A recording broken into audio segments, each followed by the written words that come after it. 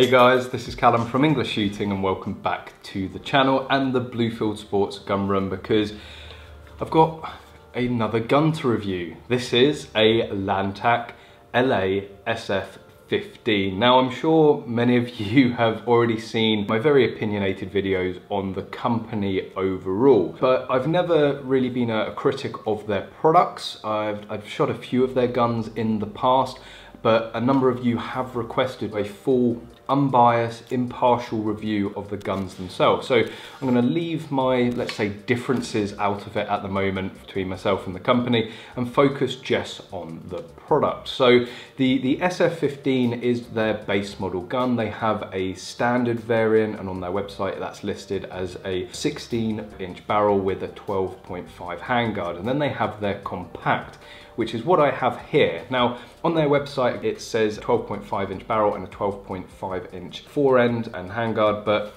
this is actually a 10.5, and it's their Spada forend, and it's the Spada that comes on both the compact and the standard.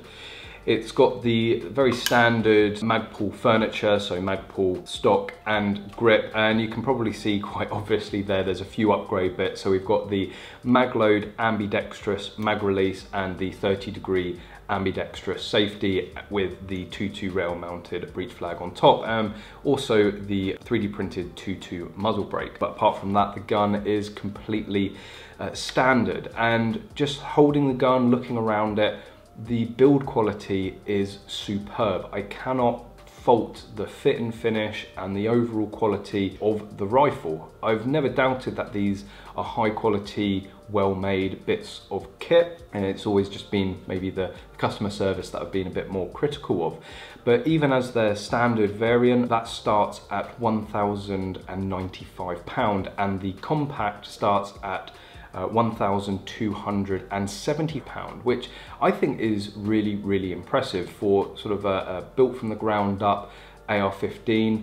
For that sort of money, you're looking at, you know, easily a Tippmann or the Chris Defiance as well. So I think it's really, really well placed. It's certainly at, say, the top end of the off-the-shelf AR-15 2.2s here in the UK.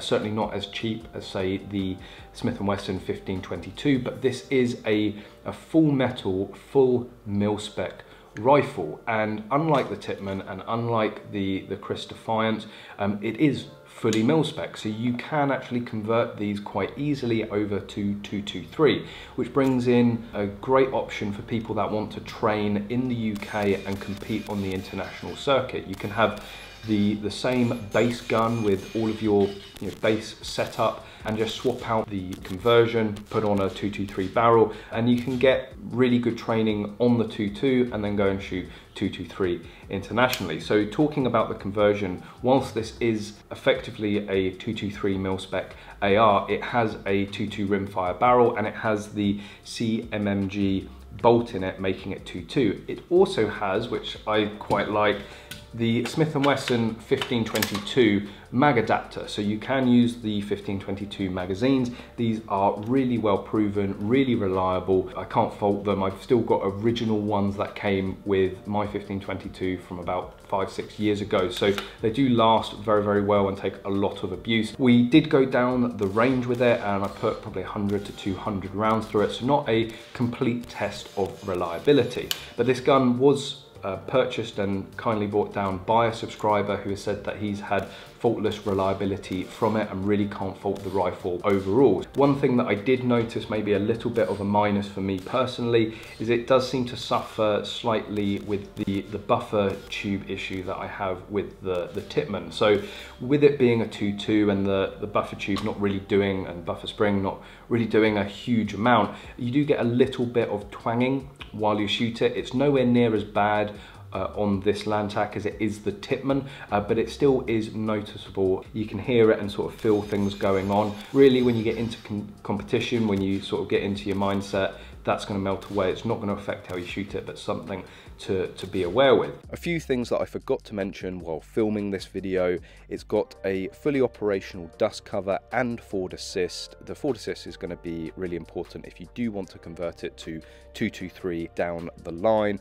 and the trigger. Now, the trigger wasn't horrendous. From what I can see, it was a standard mil-spec one, and I would highly recommend either going for an upgrade from the factory. Lantac do make their own triggers, so that's certainly an option to explore, or budgeting in for a drop-in trigger when you receive the rifle. Like I've always said, I cannot fault the gun.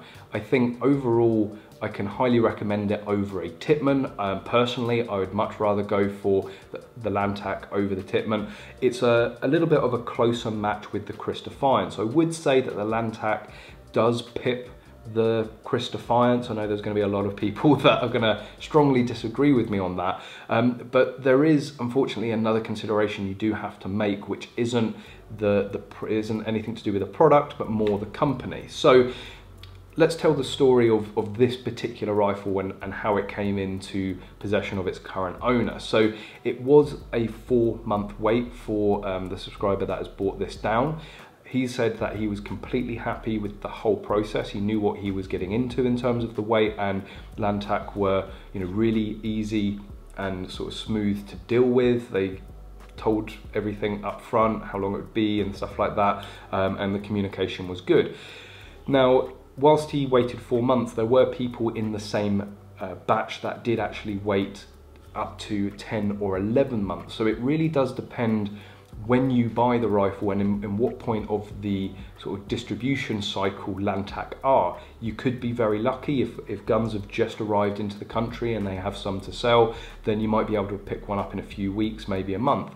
If you just miss that slot, you could be looking at a longer waiting period. But also the subscriber has said that Lantac are making changes and trying to reduce that waiting time, so we'll have to see whether it improves. But from everyone that I've ever spoken to with a Lantac, you know, 6 to 12 months does seem to be a fairly standard waiting period. So whilst the rifle I think overall is better than the Chris Defiance, it's very easy to go and pick up a Chris Defiance from pretty much any gun room. Loads of them keep them in stock, and once you've got that money for a rifle burning a hole in your pocket, I know it's certainly very hard to wait and not go and buy something. But that's going to have to be a decision that you're going to have to make. You know, I don't want that to sort of skew the overall review of just the product that I have in front of me. If you are going to be parting with, you know, £1,200, you're going to want to know what you're getting into, and I'm sure many people, as the owner of this rifle is,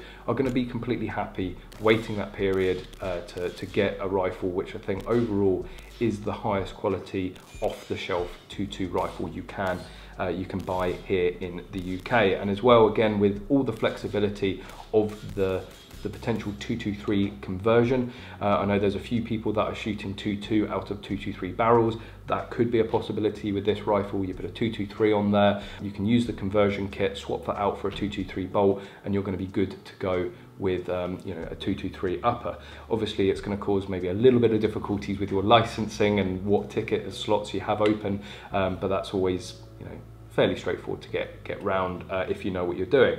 So yeah, overall, and I'm sure it's going to come to a shock to a lot of people, it's a big thumbs up from me for the Lantac SF15. They do make the sort of higher quality Raven, which is over £2,000 starting price for one of those.